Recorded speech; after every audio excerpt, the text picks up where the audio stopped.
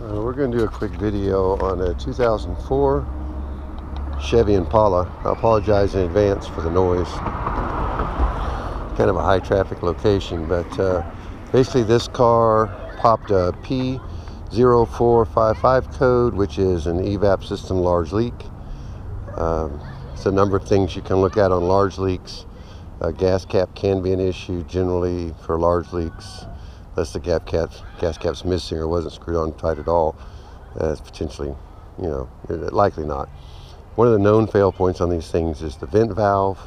So what we're going to do before we start replacing parts offhandedly is we're going to take the vent valve off and give it a test. So we'll cover that here as we go forward. All right, if you look under and behind the rear wheel well on these cars, you'll find this device here. This is the canister. Attached to it is the solenoid valve. So we're going to remove it first and see if that may be what failed. To remove it, there's a 10mm bolt here, and then this bracket clips on once that 10mm is out. One thing you always want to look at when you first evaluate a large leak is, can you locate other areas where it might be leaking? You want to check hoses, tubes. You want to check and make sure that in fact the gas cap is there and it is reasonably tight. But again, we don't want to just go replacing parts, even though it's something as small as a gas cap. We really want to troubleshoot it and get it to work right first time out. So we're going to remove this 10mm bolt right here on the edge of the screen, and then we're going to drop this whole thing down. Now, to get it out of there, we're going to have to unplug the electrical outlet that's connected to it, that we've already disconnected the battery, so we're all good there. So that electrical connector's out of the way. Now just one 10mm, and we'll drop it down. Now, if we have trouble getting this hose away, and we might, we're not sure yet, we'll probably be able to drop it down and disconnect this hose. If not, there's another 10mm further back that holds that hose up against the frame. But I don't think we're going to need to access that. So let's see if we can get it out of here. Okay, so we have it loose, and you can see it'll come right on down, and it'll knock dirt all over you. So now we're going to disconnect. Let's see if I can show you.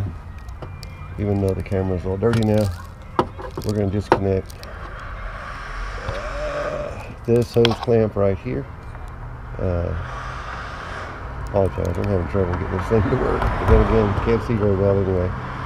This hose clamp is going to be disconnected, then this hose will be removed, and the whole unit will be out. And then we're going to bench it and test it. So we'll get back with you when we get it on the bench. Now we've got the vent valve on the table, we can take a better look at it. What I've done is I've hooked up the vent valve here with two alligator clip wires going back to my jump box, which will give me 12-volt supply. And I can pretty much tell you right off, it looks like it's fine. If I turn it on, probably can hear that engaging. We can check it with a little air. You want to be careful with these wires here. Obviously you don't want them to touch, but so we put a little air through it.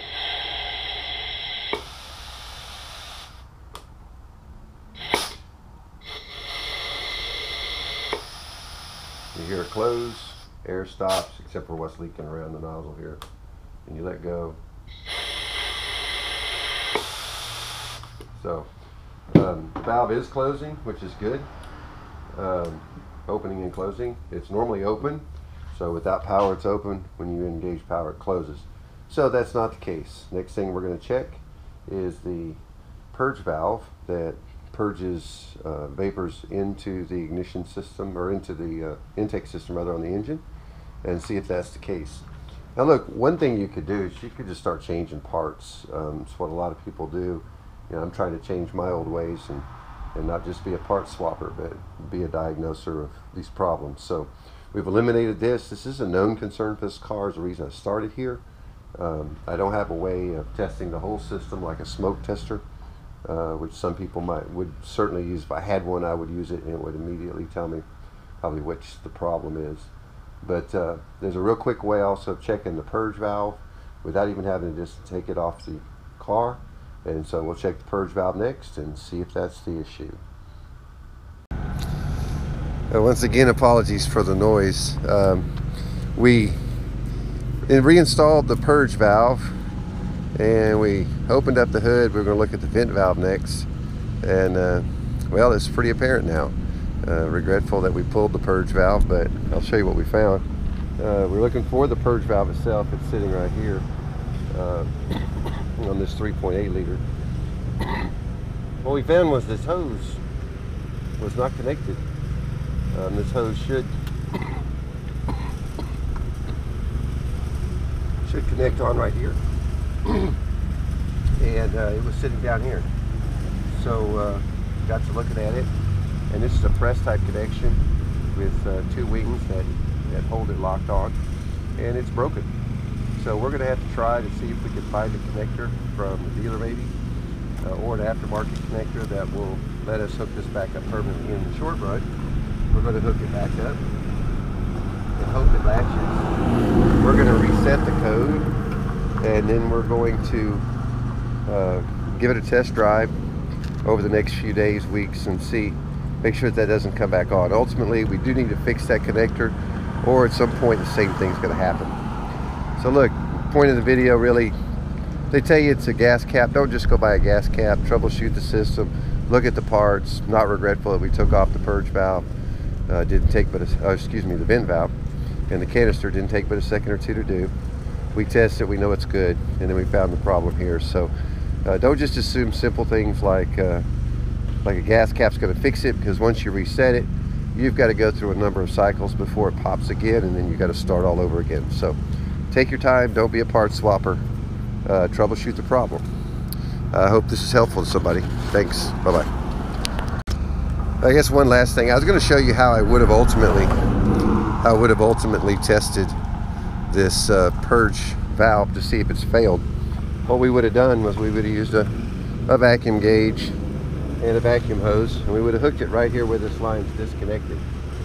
And then we would have started the car.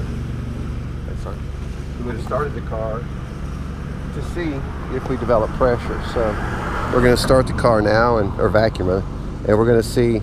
One thing these things can do is they can leak by, and when they leak by, it can cause you a small or large leak, depending on how bad they leak by. This one's not leaking, which is great. These things do operate normally normally closed. So right now it's in the closed mode, and we're not leaking by. So the valve appears to be good, and as we saw, the disconnected hose is reason enough to pop the code. So there you go. That's what we're doing.